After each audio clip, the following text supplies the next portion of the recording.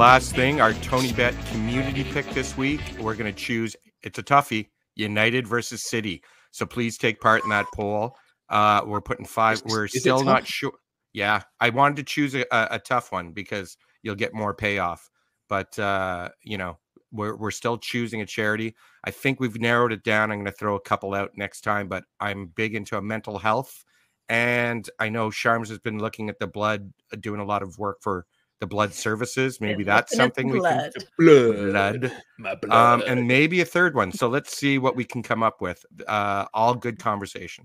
There's some great diseases out there. Yeah, and syphilis and gonorrhea. I don't know why I find that so funny. It's so wrong.